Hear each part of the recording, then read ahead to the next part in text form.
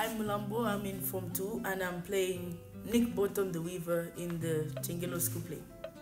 And what kind of character is Bottom? Bottom is a weaver who wants to have an acting career, so he goes to these two characters named Mr. and Mrs. Quince.